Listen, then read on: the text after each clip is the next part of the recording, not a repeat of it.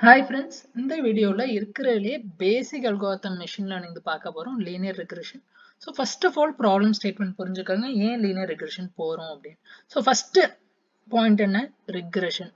So ரிக்ரெஷன்னா என்ன அர்த்தம்? ஒரு எக்ஸாக்ட் வேல்யூ கண்டுபிடிக்க போறோம். ஸோ இதான் நம்ம ப்ரீவியஸ் வீடியோல பார்த்தோம். ஸோ ஏதோ ஒரு ப்ராப்ளம் ஸ்டேட்மெண்ட்டுக்கு நான் ஒரு எக்ஸாக்ட் ஸ்பெசிஃபிக் நியூமரிக் வேல்யூ கண்டுபிடிக்க போறேன். தென் லீனியர் ரிக்ரெஷன்னா என்ன? லீனியர் அப்படின்னா ஸ்ட்ரெயிட் லைன் வரைஞ்சு தான் நம்ம இதை பண்ண போறோம். வளைஞ்சு தான் லைன் வரைய மாட்டோம். ஸோ அதனால லீனியர். லீனியர்னா என்ன? Straight line. ரிக்ரெஷன்னா என்ன? எக்ஸாக்ட் வேல்யூ கண்டுபிடிக்க போறோம். ஸோ ஃபர்ஸ்ட் ஒரு எக்ஸாம்பிள்ல இருந்து புரிஞ்சுக்கலாம். ஸோ இப்போ இங்க ரைட் ஹேண்ட் சைடு ஒரு டேபிள் இருக்கு பாருங்க. இந்த டேபிள் என்ன சொல்லுதுன்னா ஒரு ஸ்டூடெண்ட் எவ்வளவு நேரம் படிக்கிறான், அதுக்கப்புறம் அவனுக்கு என்ன மார்க் வருது அப்படின்னு. ஸோ ஃபர்ஸ்ட் கேஸ் என்ன? 1 மணி நேரம் படிக்கிறான். அப்போ ஏதோ கடைசி நேரத்துல பார்த்துட்டு போறான், ஃபெயில் ஆயிட்டான், 15 மார்க் வந்திருக்கு. 2 மணி நேரம் தான் படிச்சான், ஆனா 70 மார்க் வாங்கிட்டான். இவனுக்கு ஏதோ கொஞ்சம் ஆல்ரெடி கிளாஸ்லாம் கவனிச்சிருக்கான். 2 மணி நேரம் படிச்சதுனா 70 மார்க். மொத்தம் 4 மணி நேரம் படிக்கிறான், ஆனா 4 மணி நேரம் முட்டி படிச்சாலும் 60 மார்க் தான் வருது. லாஸ்ட் 8 மணி நேரம் படிக்கவும் 95 மார்க் வாங்கிடுறான். இந்த சம்பந்தத்தை பத்தி நமக்கு கவலையே இல்லை. ஸோ இது நம்மளோட ஒரு டேட்டா. இந்த டேட்டால என்ன இருக்கு? எவ்வளவு மணி நேரம் படிக்கிறோம் வெர்சஸ் எவ்வளவு மார்க் வாங்குறோம். இது ஒரு ரேண்டம் டேட்டா. ஸோ நான் என்ன பண்ணியிருக்கேன், N X ஆக்சிஸ்ல hours of study, நான் எவ்வளவு நேரம் படிக்கிறேன். ஒய் ஆக்சிஸ்ல என்னோட மார்க்ஸ். ஸோ ஜஸ்ட் இந்த வேல்யூஸை பிளாட் பண்ணியிருக்கேன். ஸோ ஃபர்ஸ்ட் இந்த வேல்யூ என்ன? அப்ப 1,15.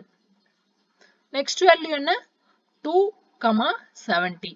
தேர்ட் வேல்யூ என்ன? 4,60. ஃபோர்த் வேல்யூ என்ன? 8,95. ஸோ ஒண்ணுமே பண்ணல. நார்மலா நம்ம 7th 8th படிக்கிற ஒரு கிராஃப்ல எக்ஸ் ஆக்சிஸ்ல ஒரு வேரியபிளையும் ஒய் ஆக்சிஸ்ல இன்னொரு வேரியபிளையும் எடுத்துட்டு பிளாட் பண்ணிருக்கேன். இதுவரையும் நமக்கு புரிஞ்சிருச்சு. நம்ம லீனியர் ரெக்ரெஷன் எதுக்கு போறோம்? ஸோ இப்போ எனக்கு புதுசா என்ன தெரியும்னா, ஒருத்தன் 8 மணி நேரம் படிக்கிறான். ஸோ நான் புதுசா என்ன கண்டுபிடிக்க போறேன்? ஒருத்தன் 8 மணி நேரம் படிச்சா அவன் எவ்வளவு மார்க் வாங்குறதுக்கான வாய்ப்பு இருக்கு. ஸோ நான் என்ன கண்டுபிடிக்க போறேன்? 8 மணி நேரம் ஒருத்தன் படிக்கும் போது அவன் எவ்வளவு மார்க் வாங்குறதுக்கான வாய்ப்பு இருக்கு. என்ன சார் கேள்வி கேட்குறீங்க? இங்க டேபிள்ல ஆல்ரெடி கொடுத்துருக்காங்க. 8 மணி நேரம் படிச்சா 95 மார்க் வாங்குறதுக்கான வாய்ப்பு இருக்கு. ஸோ இப்படின்னு நம்ம சொல்லிடுறோம். ஓகே, 8க்கு சொல்லிட்டீங்க. இப்ப நான் என்ன கேட்கிறேன்? ஒருத்தன் 7 மணி நேரம் படிக்கிறான். இவன் எவ்வளவு மார்க் வாங்குவான்? இதை எப்படி சொல்லலாம் சார்? இது கொஞ்சம் கன்ஃபியூசிங்கா தான் இருக்கு. ஸோ நம்ம என்ன பண்ண போறோம் அப்படின்னா, இந்த கிராஃபை வச்சுக்கிட்டு நான் புதுசா ஏதாவது ஒரு அன்னோன் வேல்யூ வருது. ஸோ இது என்ன வேல்யூ? Unknown value. இந்த 7ங்கிற வேல்யூ என்ன? ஒரு அன்னோன் எக்ஸ். ஸோ எக்ஸ் என்னன்னு எனக்கு தெரியும். எக்ஸ் 7, ஆனா ஒய் வேல்யூ எனக்கு தெரியாது. ஸோ இந்த கொடுத்துருக்க டேட்டா பாயிண்ட்ஸை வச்சுக்கிட்டு நான் என்ன பண்ண போறேன்னா, இந்த அன்னோன் ஒய்யை கண்டுபிடிக்க போறேன். ஸோ இந்த 7ங்கிற வேல்யூக்கு எனக்கு ஒய் வேல்யூ என்னன்னு கண்டுபிடிக்கணும். தட் இஸ் எவ்வளவு மார்க் வாங்கியிருப்பான்னு கண்டுபிடிக்கணும். இதை நான் எங்க கண்டுபிடிப்பேன், எப்படி கண்டுபிடிப்பேன்னா லீனியர் ரெக்ரெஷன் வச்சு கண்டுபிடிப்பேன். ஸோ ஃபர்ஸ்ட் ப்ராப்ளம் ஸ்டேட்மெண்ட் புரிஞ்சுக்கிட்டீங்க. இப்போ நெக்ஸ்ட் என்ன பண்ணலாம்? எல்லாம் நம்ம கண்டுபிடிக்க போது இந்த கிராஃப்ல இருந்து தான் கண்டுபிடிக்க போறோம். எப்படி கண்டுபிடிக்க போறோம்? ஸ்டெப் பை ஸ்டெப் பார்க்கலாம். ஸோ ஃபர்ஸ்ட் இந்த கிராஃப் புரிஞ்சிருக்கும்னு நினைக்கிறேன். இப்போ நெக்ஸ்ட் ஸ்டெப் போகலாம். ஸோ நெக்ஸ்ட் ஸ்டெப் எப்படி கண்டுபிடிப்போம்னு பார்க்கறதுக்கு முன்னாடி கொஞ்சம் பேசிக் ரிவிஷன். பேசிக் ரிவிஷன்னா என்ன? நம்ம ஸ்கூல்ல படிச்ச லைனோட ஈக்குவேஷன். ஸோ லைனோட ஈக்குவேஷன் என்ன? y equal to mx plus b. So ஸ்கூல்ல படிச்ச மறந்துருச்சுன்னா இப்போ ரிவைஸ் பண்ணிக்கோங்க. இதுல b என்னன்னு பார்த்தீங்கன்னா ஒண்ணுமே இல்லை ஃப்ரெண்ட்ஸ். y ஆக்சிஸ்ல எங்க போய் அது முட்டுதோ அதான் என்னோட b. ஸோ அதை தான் நான் y இன்டர்செப்ட் அப்படின்னு சொல்லுவேன். ஸோ என்னோட b என்ன? y ஆக்சிஸ்ல எங்க போய் முட்டுதோ அதான் என்னோட b. இந்த m இருக்குல்ல, m இது என்னன்னா ஸ்லோப் ஆஃப் லைன். என்ன சார் ஸ்லோப் ஆஃப் லைன்? அதோட ஃபார்முலா என்ன அப்படின்னா y2 minus y1 divided by x2 minus x1. இதான் பேசிக் line equation. y equal to mx plus b என்னோட ஈக்குவேஷன். இதுல b என்னன்னா என்னோட y இன்டர்செப்ட், m என்னோட ஸ்லோப். ஸ்லோப்போட ஈக்குவேஷன் என்ன? y2 minus y1 by x2 minus x1. இங்கே ஒரு ரேண்டம் ஈக்குவேஷன் இருக்கு. இந்த ரேண்டம் ஈக்குவேஷனோட இந்த equation y equal to 2x plus 1 எப்படி வந்துச்சுன்னு பார்க்கலாம். ஸோ ஃபர்ஸ்ட் நம்ம என்ன சொன்னோம்? y equal to mx plus b. So first சிம்பிளா கண்டுபிடிக்கிற வேல்யூ என்னன்னா b. b என்ன? என்னோட y இன்டர்செப்ட். என்னோட y ஆக்சிஸ் எது? இது என்னோட y ஆக்சிஸ், இது என்னோட x ஆக்சிஸ். இது நெகட்டிவ் x, அது நெகட்டிவ் y கீழே. ஸோ இப்போ நம்ம என்ன பண்றோம்னா y ஆக்சிஸ்ல எங்க முட்டுது? இந்த லைன் நான் வரைஞ்சிருக்க லைன் y ஆக்சிஸ்ல போய் எங்க இன்டர்செக்ட் ஆகுதுன்னு பாக்குறோம். ஸோ y ஆக்சிஸ்ல எங்க இன்டர்செக்ட் ஆகுது? இந்த பாயிண்ட்ல ஃபர்ஸ்ட் இன்டர்செக்ட் ஆகுது. ஸோ எடுத்தோடனே y ஆக்சிஸ்ல எங்க இன்டர்செக்ட் ஆகுது? இந்த பாயிண்ட்ல இன்டர்செக்ட் ஆகுது. ஸோ இந்த பாயிண்ட்ல இன்டர்செக்ட் ஆறதுனால என் b value 1. So b value கிடைச்சிருச்சா? 1. இதெல்லாம் நீங்க எக்ஸாம் பாயிண்ட் ஆஃப் வியூல இருந்து கையில கண்டுபிடிக்க வேணாம். ஆனா இன்டர்வியூ பாயிண்ட் ஆஃப் வியூல தெரிஞ்சு வச்சுக்கணும். பீனா என்ன, எம்னா என்ன, அதோட வேல்யூஸ் எப்படி வருது. இப்போ நெக்ஸ்ட் எம்முக்கு வருவோம். ஸோ எம்மோட ஃபார்முலா என்ன பார்த்தோம்? y2 minus y1 divided by x2 minus x1. So x2 minus x1. So இந்த லைனோட பாயிண்ட்ஸ் நான் பிளாட் பண்றேன். இது என்ன பாயிண்டா இருக்கும்? x வந்து 1 இருக்கு. That is இந்த x1 y3. So 1, 3. இது என்ன பாயிண்டா இருக்கு? x0 y1. So இந்த ஒரு வேல்யூவை x1 y1 வச்சுக்கோங்க. இதை வந்து x2 y2 வச்சுக்கோங்க. அப்போ என் ஸ்லோப் ஆஃப் லைன்ல நான் சப்ஸ்டிட் பண்ணேன்னா y2 minus y1. என் y2 ஓட வேல்யூ என்ன? 3. y1 ஓட வேல்யூ என்ன? 1. So 3 minus 1. x2 minus x1 என்ன? x2 1. x1 0. So 1 minus 0. இப்போ என்னாச்சு? 2 divided by 1. ஆக மொத்தம் என் m ஓட வேல்யூ 2 ஆயிடுச்சு. இப்போ இங்கே சப்ஸ்டிட் பண்ணுங்க. 2x plus 1. ஆக மொத்தம் எனக்கு இந்த லைனோட ஈக்குவேஷன் கிடைச்சிருச்சு. எப்படி கிடைக்கிது? m வேல்யூ கண்டுபிடிக்கிறோம். அதுக்கப்புறம் b வேல்யூ கண்டுபிடிக்கிறோம். அது ரெண்டுத்தையும் இந்த ஈக்குவேஷன்ல சப்ஸ்டிட் பண்ணா எனக்கு y ஓட ஈக்குவேஷன் கிடைச்சிருது. இதை நம்ம ஸ்ட்ரெயிட்டாவே எங்கேயும் யூஸ் பண்ண போயிடல. பட் எக்ஸாம்ல லீனியர் ரிக்ரெஷன் கேட்கும்போது நீங்க எல்லாமே டீடைல்டா எழுதலாம். ஓகே, இதை புரிஞ்சிச்சு. இப்போ நம்ம எங்க ஆரம்பிச்சோம் ப்ராப்ளம் ஸ்டேட்மெண்ட்? ஏதோ ஒரு தெரியாத அன்னோன் எக்ஸுக்கு நான் கண்டுபிடிக்கணும் அப்படின்னு ஆரம்பிச்சோம். ஸோ என்னோட டார்கெட் என்ன அப்படின்னா, ஒண்ணுமே இல்லை ஃப்ரெண்ட்ஸ். இந்த ஆல்ரெடி பாயிண்ட்ஸ் பிளாட் பண்ணிட்டோம்ல, கொடுத்துருக்க டேட்டா இது வந்து என்னோட கிவன் டேட்டா இல்ல ட்ரைனிங் டேட்டா என்ன வேணா சொல்லலாம். இந்த ட்ரைனிங் டேட்டாக்கு நான் பாயிண்ட்ஸ் பிளாட் பண்ணிட்டேன். இதுல என்னோட டார்கெட் என்ன அப்படின்னா, ஒரு லைன் வரையணும். ரொம்ப சிம்பிளான டார்கெட். லீனியர் ரிக்ரெஷன்ல ஒரு லைன் வரையணும். சார் லைன் தானே, இங்க வரைஞ்சிடலாம், அங்கேயும் வரையலாம், தப்பு இல்லை. ஆனா நம்மளோட மோட்டிவ் என்னன்னா, இந்த லைன் வந்து இருக்கிற எல்லா பாயிண்ட்ஸுக்குமே க்ளோஸா இருக்கணும். அப்போ லைன் எப்படிலாம் வரைய பாசிபிலிட்டி இருக்கு? ஒரு லைன் இப்படி வரையலாம் மேபி, இல்லைன்னா ஒரு லைன் இப்படி வரையலாம், இல்லைன்னா ஒரு லைன் இப்படி வரையலாம். ஸோ இந்த மாதிரி எப்படி வேணா வரையலாம். நம்ம கண்டுபிடிக்க போறது என்ன அப்படின்னா, எந்த லைன் வரைஞ்சால் எனக்கு எல்லா பாயிண்ட்ஸும் ரொம்ப க்ளோஸா வந்து இருக்கு. தட் இஸ் என் டார்கெட் என்ன? நான் ஒரு லைன் வரையணும். நான் எந்த லைன் சூஸ் பண்ணால், இது லைன் 1, இது லைன் 2, இது லைன் 3, இந்த மாதிரி நூத்துக்கணக்கான லைன் வரையலாம். ஆனா இந்த நூத்துக்கணக்கான லைன்ல நான் எந்த லைன் சூஸ் பண்ணால் என் எல்லா பாயிண்ட்ஸும் க்ளோஸரா இருக்கணும். எதோட க்ளோஸரா இருக்கணும்? இந்த லைனுக்கு பக்கத்துல இருக்கணும். ஸோ அதான் என்னோட டார்கெட். இது டெக்னிக்கலா என்னன்னு அப்புறம் பார்க்கலாம். ஸோ இப்போ வந்து நம்ம ஒரு ரொம்ப பேசிக்கான லைன் பார்க்க போறோம். ஸோ இந்த எக்ஸாம்பிள்ல ஒரு பேசிக்கான லைன். ஸோ ஆல்ரெடி நான் இங்க லைன் வரைஞ்சு வச்சிருக்கேன். எந்த இடத்துல? இதோட y, தட் இஸ் இன்டர்செப்ட்னா y-ஓட இன்டர்செப்ட் வந்து 50. ஸோ இந்த லைன் எங்க இருக்கு? y equal to 50. ஸோ இந்த பாயிண்ட் என்ன? ஸோ பாயிண்ட் பார்த்தீங்க அப்படின்னா தட் இஸ் 0,50. ஸோ இதுக்கு நேராக நான் ஒரு லைன் வரைஞ்சிருக்கேன். இப்போ நம்ம என்ன பண்ண போறோம்னா, லைன் வரைஞ்சிட்டோம். நம்ம என்ன சொன்னோம்? எந்த லைன் நான் வரைகிறேனோ அதுக்கு என் பாயிண்ட்ஸ் க்ளோஸா இருக்கணும் அப்படின்னு சொன்னோம். ஸோ ஃபர்ஸ்ட் இந்த பாயிண்ட்ஸோட வேல்யூ எழுதிப்போம். இது என்ன பாயிண்ட்? 1,15. இது என்ன பாயிண்ட்? 2,70. தேர்ட் பாயிண்ட் வந்து 4,60. ஃபோர்த் பாயிண்ட் வந்து 8,95. ஸோ இந்த மொத்தம் 4 பாயிண்ட் இருக்கு. ஒரு ரேண்டம் லைன் நான் வரைஞ்சிருக்கேன். ஃபர்ஸ்ட் நமக்கு பேசிக் கான்செப்ட் புரியுது. ஃபர்ஸ்ட் என்ன பண்ணணும் அப்படின்னா, நான் வரைஞ்சிருக்கிற லைனுக்கும் இந்த பாயிண்ட்டுக்கும் நடுவில் இருக்கிற டிஸ்டன்ஸ், தட் இஸ் இது நான் வரைஞ்ச லைன், இது என்னோட பாயிண்ட். என் ஃபர்ஸ்ட் பாயிண்ட்டுக்கும் என் லைனுக்கும் இருக்கிற டிஃபரன்ஸ், லைக் டிஸ்டன்ஸ் நான் கண்டுபிடிக்கணும். ஸோ டிஸ்டன்ஸ் எப்படி கண்டுபிடிக்கலாம்? ஒண்ணுமே இல்லை, ரொம்ப சிம்பிள். தட் இஸ் இங்க எனக்கு என்ன வேல்யூ கிடைக்கும்? y வேல்யூ இந்த லைன் ஃபுல்லாவே 50 தான். அப்ப ஸ்ட்ரெயிட்டாவே நான் என்ன பண்ணலாம் அப்படின்னா, என் டிஃபரன்ஸ் வந்து இங்க கிடைக்கிற டிஃபரன்ஸ் 50 minus 15. ஸோ 50 minus 15 என்ன? That is N target value y தான். ஸோ y-ஓட டிஃபரன்ஸ் தான் நம்ம ஒரு டைமும் கண்டுபிடிக்க போறோம்.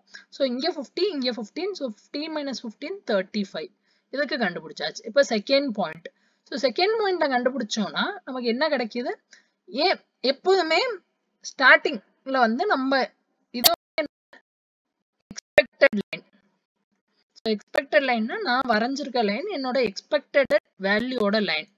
ஸோ இது வந்து நம்மளோட ரெண்டு டேர்ம்ஸ் இருக்கு ஃப்ரெண்ட்ஸ். ஒன்று வந்து அப்சர்வ்ட் வேல்யூ. அப்சர்வ்ட் வேல்யூனா என்னன்னா, கொடுத்துருக்க டேட்டா பாயிண்டோட வேல்யூ, என்கிட்ட இருக்க டேட்டாவோட வேல்யூ. எக்ஸ்பெக்டட் வேல்யூனா நம்ம இந்த லைனை வச்சு கண்டுபிடிக்கிற வேல்யூ. ஸோ நம்ம என்ன பண்றோம்? எப்போதுமே இந்த டிஃபரன்ஸ் கண்டுபிடிக்கும் போது எக்ஸ்பெக்டட் வேல்யூ ஃபர்ஸ்ட் வச்சுக்கிறோம். ஸோ இப்போ இந்த செகண்ட் பாயிண்ட் கண்டுபிடிக்கும் போது என்ன ஆயிடுது? 50 minus 70. அப்ப -20 ஆயிடுது. ஸோ -20 ஆகும்போது நமக்கு ப்ராப்ளம் இருக்கா? ஏன் ப்ராப்ளம் இருக்கு? ஸோ இந்த 35ங்கிற வேல்யூ என்ன ஃப்ரெண்ட்ஸ்? ஒண்ணுமே இல்லை. ஆக்சுவலா 15 இருந்திருக்கணும், ஆனா 50 இருக்கு. அப்ப இந்த 35 வந்து என்னோட என்னது எரர். ஸோ ஆக்சுவலா என்னோட வேல்யூ இந்த பாயிண்ட் என் ஃபர்ஸ்ட் பாயிண்ட்ல வந்து 15 தான் இருந்திருக்கணும் y வேல்யூ, ஆனா 50 இருக்கு. அப்போ 35 வந்து என்னோட எரர். இந்த எரரை வந்து நம்ம நிறைய இடத்துல ரெசிடியூவல் அப்படின்னு சொல்லுவோம். ஸோ நம்ம என்ன பண்ண போறோம் அப்படின்னா ஒரு பாயிண்ட்டுக்கும் எரர் கண்டுபிடிச்சு அந்த எரர் எல்லாத்தையும் சம் அப் பண்ண போறோம். இவ்வளவுதான் டாஸ்க். ஸோ என்ன பண்றோம், ஒரு பாயிண்ட்டுக்கும் எரர் கண்டுபிடிக்கிறோம். எதை பேஸ் பண்ணி எரர் கண்டுபிடிக்க போறோம், என் டார்கெட் y என்ன, that is N target y வந்து y டேஷ்னு வச்சுக்கிட்டா y dash minus என் ஆக்சுவல் y.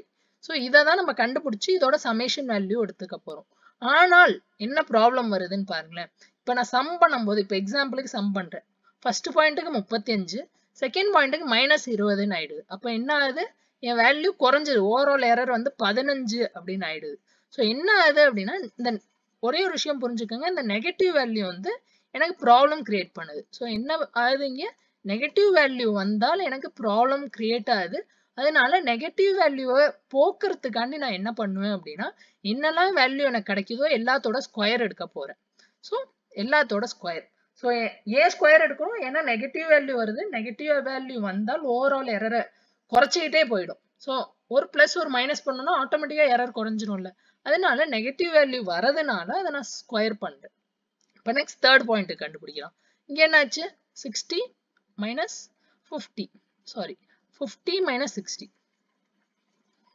ஸோ தேர்ட் பாயிண்ட்ல என்னாச்சு, 50 minus 60, அப்போ -10. இதையும் நான் ஸ்கொயர் பண்ணிக்கிறேன். தென் லாஸ்ட் பாயிண்ட்ல பார்த்தோம் அப்படின்னா 50 minus 95, இப்போ என்னாச்சு -45. இதையும் நான் ஸ்கொயர் பண்ணிக்கிறேன். ஸோ ஆக மொத்தம் என் summation of y bar minus y whole square. Whole ஸ்கொயர்னா என்ன, நம்ம ஒரு டேர்மையும் ஸ்கொயர் பண்றோம். ஏன் ஸ்கொயர் பண்றோம், ஏன்னா நெகட்டிவ் வேல்யூ ப்ராப்ளம் கிரியேட் பண்ணுது, அதனால ஸ்கொயர் பண்றோம். இப்போ இதோட ஆன்சர் என்னாச்சு, 35 square plus -20 square plus -10 square plus -45 square. So இதுவரையும் புரிஞ்சுச்சா, ஒரு பாயிண்ட்டும் அந்த நான் கண்டுபிடிச்ச லைன்ல இருந்து என் எக்ஸ்பெக்டட் வேல்யூல இருந்து எவ்வளவு தூரம் தள்ளி இருக்குன்னு பாக்குறேன். அந்த வேல்யூஸை நான் ஸ்கொயர் பண்றேன். இததான் டெக்னிக்கலி என்ன சொல்லுவோம் அப்படின்னா சம் ஆஃப் ஸ்கொயர்ஸ் அப்படின்னு சொல்லுவோம். இப்போ புரியுதா, சம் ஆஃப் ஸ்கொயர்ஸ்ங்கிற பேர் ஏன் வந்துச்சு, ஏன்னா ஸ்கொயர் பண்றோம். எதை ஸ்கொயர் பண்றோம், சம் ஆஃப் ஸ்கொயர்டு ரெசிடியூவல்ஸ் அப்படின்னு கூட சொல்லுவோம். ஸோ ஏன் சம் ஆஃப் ஸ்கொயர்டு ரெசிடியூவல்ஸ்ன்னு சொல்றோம், ஏன்னா ரெசிடியூவல்ஸை ஸ்கொயர் பண்றோம், அதுக்கப்புறம் அந்த ஸ்கொயர் பண்ற வேல்யூஸ் எல்லாம் சமேஷன் பண்றோம். ஸோ மெஷின் லேர்னிங்கை பொறுத்தவரையும் ஒரு டேர்ம், எரர் டேர்மா இருக்கட்டும், என்ன டேர்மா இருந்தாலும் அதுக்கு பின்னாடி ஒரு மீனிங் இருக்கும். மீனிங் புரிஞ்சுக்கிட்டீங்கன்னா நீங்க வாழ்க்கை ஃபுல்லா மறக்கவே மாட்டீங்க. ஸோ சம் ஆஃப் ஸ்கொயர் ரெசிடியூவல்ஸ்னு ஏன் சொல்றேன்னா, ஒரு டேர்மையும் தட் இஸ் ஒரு எரர் டேர்மையும் ஸ்கொயர் பண்ணிட்டு ஓவரால் சமேஷன் எடுத்துரும். அப்ப இந்த லைன் என்னோட ப்ரெடிக்ஷன்ல என்ன, நான் இப்படி வரைஞ்சால் எனக்கு இந்த எரர் வேல்யூ கிடைக்குது. ஸோ இது அப்ராக்சிமேட்டா ஏதோ ஒரு வேல்யூ கிடைக்குதுன்னு வச்சுக்கோங்க, ஏதோ 1200 இந்த மாதிரி எனக்கு ஒரு வேல்யூ கிடைக்குதுன்னு வச்சுக்கலாம். ஸோ ஒரு அப்ராக்சிமேட் வேல்யூ தான் இது, வந்து எக்ஸாக்ட் வேல்யூ இல்லை. இப்போ நான் கால்குலேஷன் பார்ட்டுக்குள்ள போல, இது என்னோட லைன் நம்பர் 1.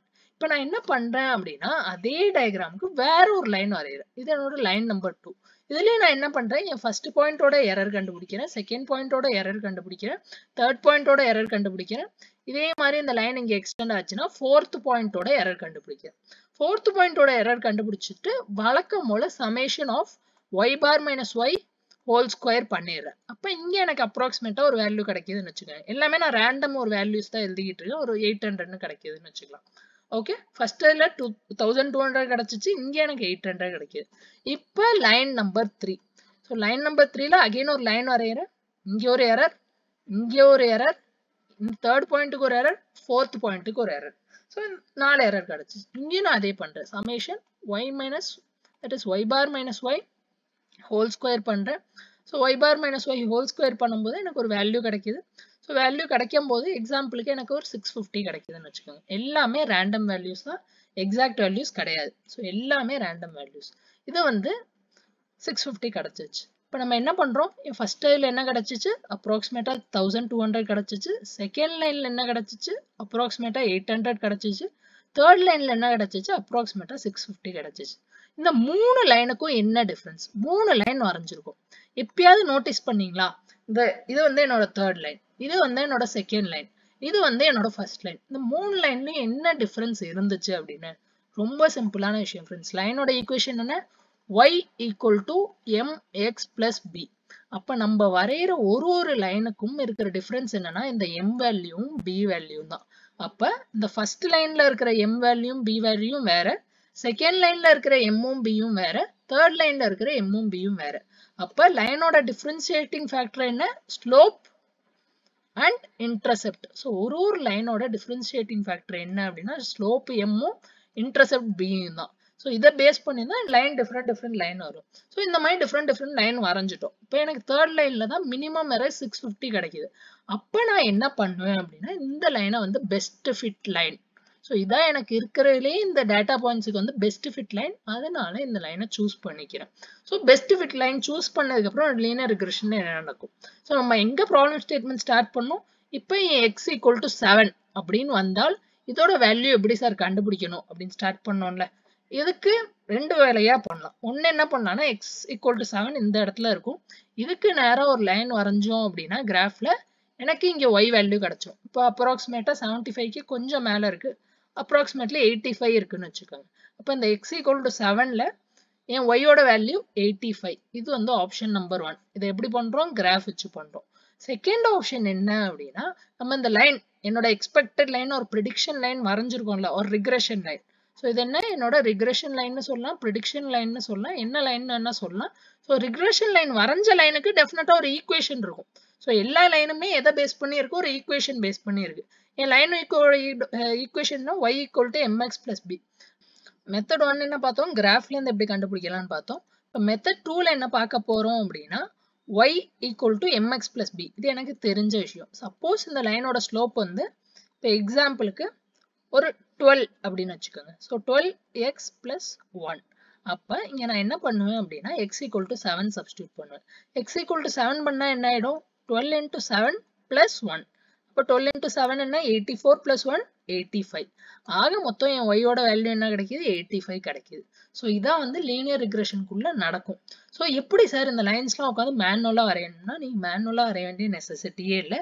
சிஸ்டமா எல்லாமே வரைஞ்சிக்கும். ஸோ சிஸ்டமே மல்டிபிள் லைன்ஸ் வரைஞ்சிட்டு அந்த டேட்டா செட்ல எந்த லைன் பெஸ்டா இருக்கோ அதை மட்டும் ஸ்டோர் பண்ணி வச்சுக்கும். நீங்க புதுசா ஒரு x வேல்யூ கொடுக்கும்போது அந்த ஸ்டோர் பண்ணி வச்சிருக்க லைனை பேஸ் பண்ணி உங்களுக்கு y வேல்யூ கொடுத்துரும். அதுக்கப்புறம் நம்ம இது வரையும் பார்த்த டேர்ம்ஸ் என்ன? அப்சர்வ்ட் வேல்யூனா என்ன, ப்ரெடிக்டட் வேல்யூனா என்ன. ஸோ அப்சர்வ்ட் வேல்யூனா என்ன? இது என்னோட அப்சர்வ்ட் வேல்யூ, ஒரு குவிக் ரிவிஷன். ப்ரெடிக்டட் வேல்யூனா என்ன? இந்த ரிக்ரெஷன் லைன்ல வர வேல்யூ வந்து என்னோட ப்ரெடிக்டட் வேல்யூ. டேட்டா பாயிண்ட்ல இருக்க வேல்யூ வந்து என்னோட அப்சர்வ்ட் வேல்யூ. அதுக்கப்புறம் இந்த மெத்தட் பேர் என்ன சொல்லுவோம் அப்படின்னா லீஸ்ட் ஸ்கொயர்ஸ் அப்படின்னு சொல்லுவோம். ஏன் லீஸ்ட் ஸ்கொயர் அப்படின்னா ஸ்கொயர்ஸோட வேல்யூ சம் ஆஃப் ஸ்கொயர்ஸ் எடுக்கிறோம். அதுல லீஸ்டா எதுக்கு இருக்கும்? இந்த 650க்கு லீஸ்டா இருக்கு, அதனால அந்த லைனை எடுக்கிறோம். அதனால இது பேர் லீஸ்ட் ஸ்கொயர்ஸ் அப்படின்னு சொல்லுவோம். இவ்வளவுதான் ஃப்ரெண்ட்ஸ் பார்ட் 1ல. பார்ட் 2ல இதை இன்னும் கொஞ்சம் டீட்டெயிலா பார்க்கலாம். ஏதாவது டவுட் இருந்துச்சுன்னா கமெண்ட் பண்ணுங்க, பிடிச்சிருந்தா சப்ஸ்கிரைப் பண்ணுங்க, ஃப்ரெண்ட்ஸோட ஷேர் பண்ணுங்க. நெக்ஸ்ட் வீடியோல பார்க்கலாம். Thanks, by.